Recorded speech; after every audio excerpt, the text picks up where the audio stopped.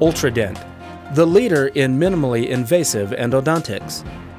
Dr. Dan Fisher, founder of Ultradent Products, states, "Minimally invasive endodontics is paramount even for root canal instrumentation, as removing as little tooth structure as possible allows us to maintain as much tooth strength as possible." It is from this philosophy that Ultradent has developed its endodontic product line. This step-by-step presentation will provide you with a simulated common endodontic case utilizing Ultradent's minimally invasive philosophy and the TiLOS hybrid file system. First and foremost, proper isolation is essential in endodontic procedures to protect the patient and to achieve a good outcome.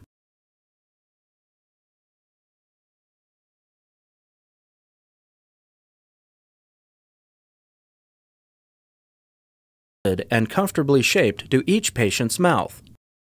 The Endo-EZE Access Burr Kit comes with a round burr and 4 unique high-speed access burrs, each designed to perform a specific role in safely creating pulp chamber access. Step 1 in the endodontic procedure is to gain access to the pulp chamber. The round carbide burr is used to quickly cut through the occlusal table of the tooth, exposing the pulp and pulp chamber. The remaining access burrs feature safe-ended tips to minimize the risk of pulpal floor canal perforation or other damage. The acorn burrs, available in 2 sizes, are designed to remove dentin and enamel on the upstroke. This makes de-roofing the pulp chamber and removing the pulp horns safe and easy. To identify difficult-to-find canal orifices, a quality caries indicator, such as SableSeek, can be beneficial. SableSeek's bold green color stands in stark contrast to pulp tissues and readily identifies the location of the canal orifice. Once the canals have been identified, the remaining access burrs are used. Next, the button burr can be used to remove interferences, smooth out the access wall, and begin the straight line access preparation. Finally, the rectifier burr safely slides into the canal orifice to finish a clean, straight line access.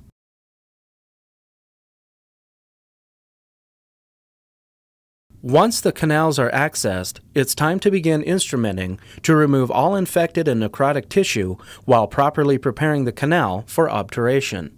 As a continuation of the Anatomic endodontic technology, Ultradent has developed the Endo-EZE TiLOS file system. The TiLOS Ready Pack contains everything you need to reach the apex and properly instrument 90% of your root canal cases. We will use the TiLOS Ready Pack file configuration in this procedure. This Ready Pack contains 2 stainless steel hand files for establishing patency and beginning to create a glide path, 1 stainless steel shaping file for cleaning the middle third of the canal to remove interferences and finalize a good glide path, and 2 nickel titanium files for transitioning through the apical third of the canal.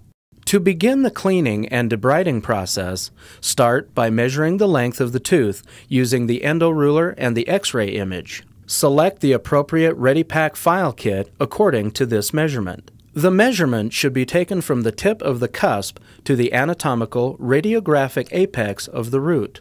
This will help to approximate the location of the apical foramen. The TiLOS sequence guide has been produced to identify which file and irrigants are used for each step of the treatment. As illustrated in the sequence guide, we will begin with the number 15 file. Notice it is used with File-Eze and ChloroSid. Using the number 15 stainless steel hand file, establish intercanal patency by taking the file to about 1/2 to 1 millimeter short of the canal length or where the canal apical constriction is located.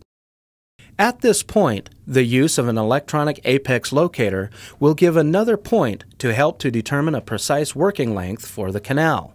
After locating the apical foramen and finalizing the working length, use a gentle watch winding motion to work the number 15 hand file until it is loose in the canal. A series of irrigants will be used to make sure that the canal is properly cleaned.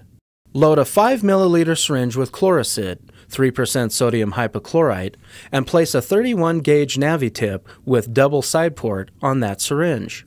This tip's small size allows for delivery into intricate canal spaces, while the closed end and double side ports minimize the risk of expressing the sodium hypochlorite beyond the apex. The NaviTips are color-coded to match their length to the TiLOS Ready Pack that has been selected, so it is easy to know which tip to use during the procedure. Begin irrigation by completely filling the canal with Chlorocid, being cautious not to express any irrigant beyond the apex. The canal should be properly lubricated by placing a small amount of File-Eze to make instrumentation easier. From the InDispense containers, fill a 1.2 milliliter syringe with a small amount of File-Eze and place a 30-gauge NaviTip on the syringe. File-Eze is considered a universal lubricant because it can be used in conjunction with any obturation method. Other common lubricants on the market contain peroxides, making them unsuitable for use with resin-based canal sealers. Place a small amount into the orifice of the canal. Notice the effervescent reaction when the File-Eze mixes with the sodium hypochlorite. This aids in the cleaning of the canals. You are now ready to begin instrumentation of the middle third of the canal. Referring back to the sequence guide, we move from the number 15 hand file to the number 2 shaping file. Place the number 2 stainless steel shaping file into the Endo-EZE AET contraangle and set it to the working length using the adjustable head and endo ruler. This contraangle features a 30-degree reciprocating motion that allows instruments to follow the natural anatomy of the canal wall while greatly reducing the risk of file separation. Additionally, the unique chuck allows the files to be adjusted by plus and minus 4 millimeters, making preparation easier and file length consistent. Applying lateral pressure and a side-to-side brushing motion, gently clean the canal for approximately 1 minute, cutting on the upstroke. You will notice how the file follows the natural shape of the canal rather than cutting a circle like many rotary instruments. The stainless steel alloy provides the rigidity needed for this portion of the instrumentation. Once you have finished instrumenting the middle third of the canal, evacuate the canal with a capillary tip and a Luer vacuum adapter. Now fill the canal with Chlorocid once again. It is not necessary to use more File-Eze because it is usually needed more to begin instrumentation. Chlorocid will provide enough lubrication to finish the procedure. Again, following the sequence guide, move from the number 2 shaping file to the number 20 hand file. Using the gentle watch winding motion, take the number 20 stainless steel hand file to working length. The shaping file and the hand file are crucial steps for removing interferences in the middle third of the canal and creating a glide path for the safe use of the NiTi transitional files. Once the number 20 hand file moves freely in the canal, you should reconfirm your working length with the electronic apex locator. Evacuate the canal and fill it with fresh Chlorocid. Constant exchange of the irrigants will help remove dentinal mud and other debris from the canal. Repeated doses of Chlorocid will help to break down all organic matter within the canal. Back to the sequence guide, change from the number 20 hand file to the 0.08 taper transitional file. Place the 0.08 taper NiTi transitional file into the contraangle and set it to working length. Use a gentle, pecking crown down motion to gradually transition the file through the apical third. It is not necessary to reach full working length with this file. Simply take it to the point of resistance and then stop. This file can also be used in a gentle sweeping lateral motion if greater taper is required. Evacuate the canal and refill with Chlorocid. The last file used on the sequence guide is the 0.04 transitional file. Then repeat the previous step using the 0.04 taper NiTi transitional file in the same manner. You should be able to safely reach the full working length with this file. NiTi is the alloy used in this portion of the procedure because it possesses the flexibility that is often required to negotiate curves and reach the apical portion of the canal, especially with larger diameter files. At this point, you will have enlarged the canal to a number 25.04 taper. Ultradent believes that the safest and most accurate way to finish enlarging the apical opening is by using hand files. Use the TiLOS NiTi hand files to finish the apex of the canal. It is generally recommended that you enlarge the apex 3 to 5 sizes larger than your apical instrument, which was the first file that went to the apex with some resistance. Now that the instrumentation is finished, a final irrigation procedure will complete the cleaning and preparation of the canal for obturation. Load a 1.2 milliliter syringe with liquid EDTA 18% from the Indispense syringe and attach a 30 gauge NaviTip. Next, load a 1.2 milliliter syringe with Concepsus, 2% chlorhexidine gluconate, and attach a 30 gauge NaviTip. Fill the canal with the liquid EDTA 18% and allow this to soak for 30 to 60 seconds. Where Chloracid is ideal for removing organic matter from the canal, liquid EDTA will break down inorganic matter such as the smear layer and expose the dentinal tubules. Evacuate the canal. Now, fill the canal with Concepsus, chlorhexidine gluconate. Allow this to soak for 5 minutes. Studies have shown that a 5-minute soak with chlorhexidine will provide up to 10 weeks of antimicrobial protection in the canal. Evacuate one last time with the Luer vacuum adapter to remove the Concepsus from the canal and blot out the canals using 1 to 2 paper points. Because we will be sealing the canal with EndoREZ, it is not necessary to desiccate the canal. Leaving the canal slightly damp will provide the best environment for EndoREZ to penetrate into the tubules. We are now ready to move on to the obturation portion of the procedure. The EndoREZ system includes EndoREZ points, which are gutta-percha points with a unique resin coating which allow the gutta-percha to bond covalently to the EndoREZ sealer. EndoREZ is the ideal canal sealer when apically delivered via a 29 gauge NaviTip, eliminating gaps and voids. No pressure or heat is required. The sealer's hydrophilic feature will allow it to follow the residual moisture deep into the dentinal tubules and readily flow into intricate canal spaces and auxiliary canals.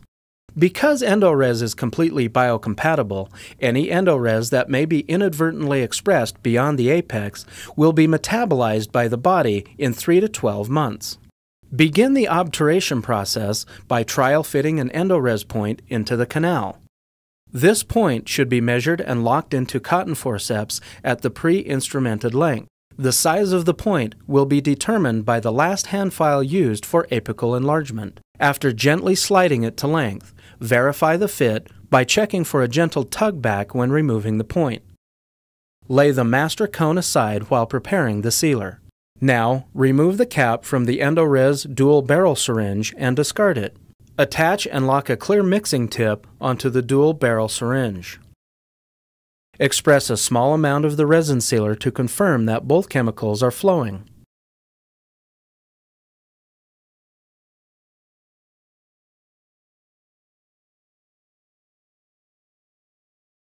Remove the plunger from a skinny syringe and place the EndoREZ mixing tip at the back of the skinny syringe. Gently express a few centimeters of EndoREZ into the skinny syringe. It is not necessary to completely fill the syringe.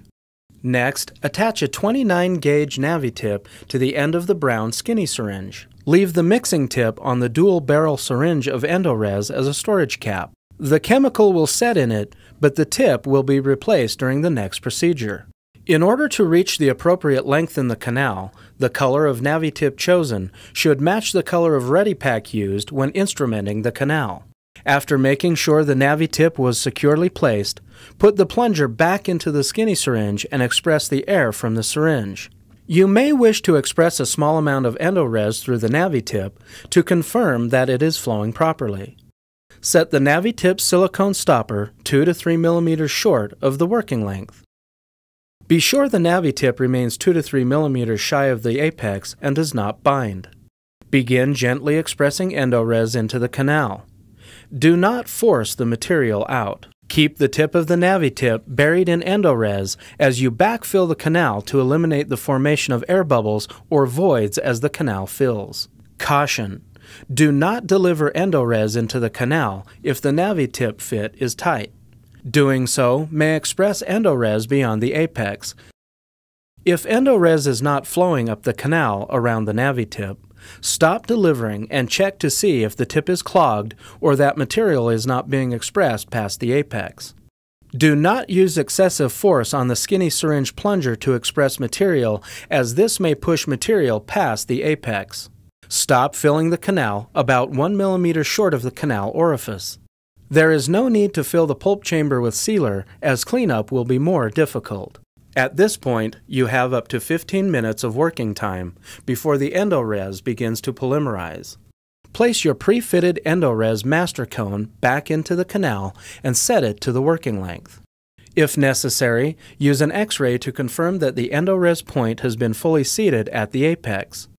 Add additional number 25 accessory points into the canal to fill the open space. Once you have confirmation that your gutta percha is properly placed, light cure the surface of the EndoREZ for 40 seconds. This will not fully polymerize the EndoREZ in the canal, but create a thin crust of set material that will act to prevent an oxygen-inhibited layer from being present on the surface of the sealer. EndoREZ should be completely polymerized in 30 minutes.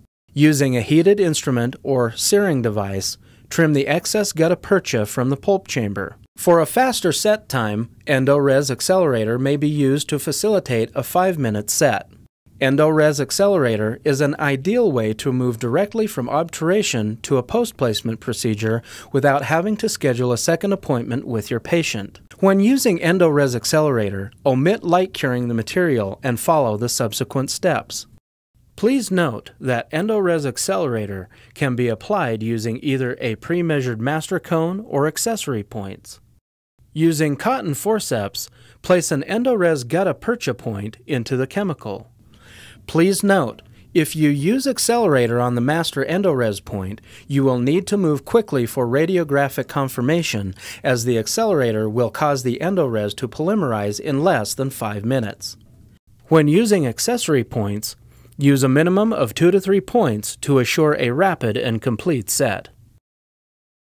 Once you have placed all of the gutta percha points that you desire, replace the cap on the EndoREZ Accelerator vial and dispose of the vial. After 5 minutes have elapsed, test the set of the sealer, then use a heated instrument or searing device to trim the excess gutta percha.